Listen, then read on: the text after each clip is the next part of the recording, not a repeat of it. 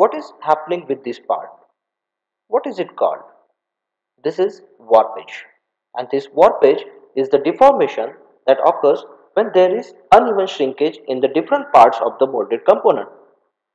The result is twisted, uneven, or bent shape, which was not intended. Warpage occurs when there are variations of internal stresses in the material caused by a variation in shrinkage. The warped parts may not be functional or visually acceptable. So, what are the causes that leads to warpage?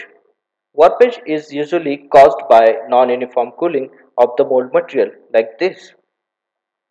Causes related to design like non-uniform wall thickness like this leads to non-uniform cooling and ultimately leads to warpage. Asymmetrical part geometry also leads to warpage during solidification.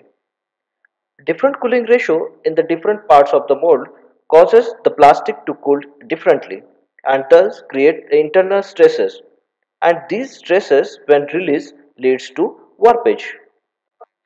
Warpage can be caused due to improper ejection systems also. Insufficient injection pressure and insufficient holding pressure also leads to warpage. Now let's see what are the remedies for warpage. First is select the plastic material that is less likely to shrink and deform. Second thing is minimize the differential shrinkage and ensure that the cooling time is sufficiently long and that is slow enough to avoid the development of residual stresses being locked into the part. The other way to reduce the warpage is to change the part geometry by adding stiffening or support features such as rib or gusset. As in this diagram, you can see this part will warp like this. But by providing the gusset like this, you can reduce the warpage. Or as in this diagram, you can provide the gusset for stiffening the part. Feature like gusset provides additional support which restrict the part from warpage.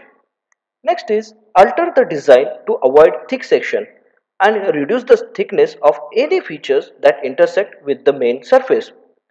Maintain the uniform wall thickness so it will solidify uniformly. Like this in this diagram, part is having non-uniform thickness. So we can make the thickness uniform by coring out like this. Warpage can be reduced or eliminated by providing proper ejection system and by providing sufficient injection pressure and providing sufficient holding pressure we can mitigate this warpage defect.